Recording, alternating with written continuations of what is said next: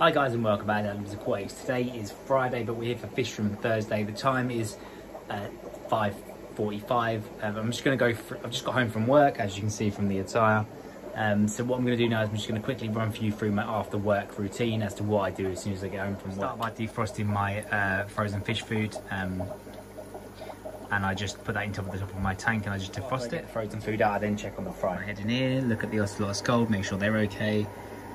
1, 2, 3 out the back, all okay. In the main Ocelotus Gold tank, I can still see a few fry, less than yesterday, so it looks like the parents are picking them off, which is something that I kind of expected would happen, and that's why we have removed them before. So we haven't removed them this time because we just wanted to see if the parents would raise them up, but they haven't. So clearly it just means going forward we're going to have to remove them every single time.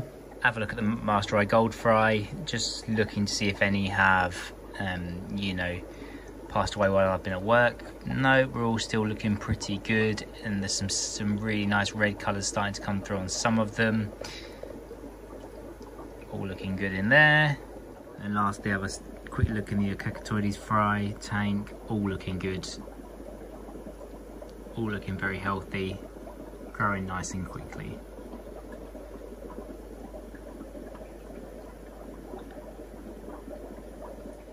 Okay, and then I stick my head in the rest of the tank to make sure there's no fry in any of the tanks, and there wasn't, as I didn't expect there to be. And that pretty much sums it up for another Fish Room Thursday on a Friday this week, just obviously because of my circumstances at my place of work this week.